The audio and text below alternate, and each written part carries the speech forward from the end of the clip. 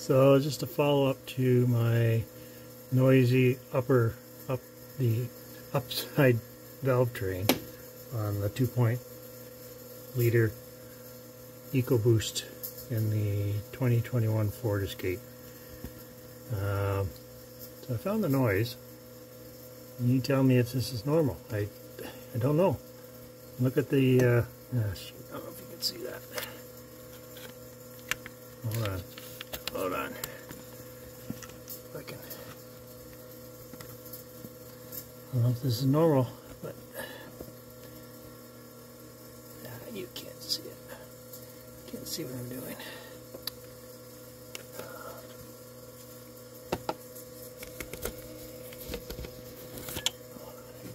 Okay, maybe there. Okay. Try and watch that. Try and watch the tappet.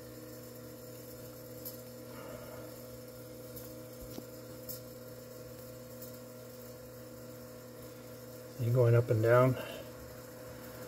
So that's what I'm hearing. So that it doesn't look worn on the seat. Cam looks good.